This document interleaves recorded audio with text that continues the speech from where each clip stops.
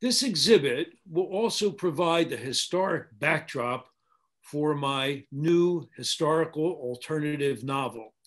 That's called The Long Shot, The Secret History of 1776. And the central figure, both in this exhibit and in my book, is George Washington, pictured here. There are a couple of things that I'd like you to really observe. First of all, look how tall and powerful he was. He was one of the best horsemen in North America.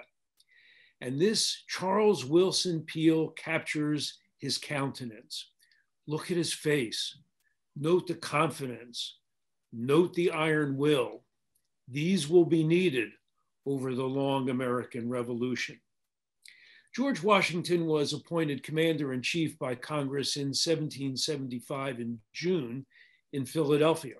But in the couple of months before that, there were critical events happening in Boston, 300 miles to the north.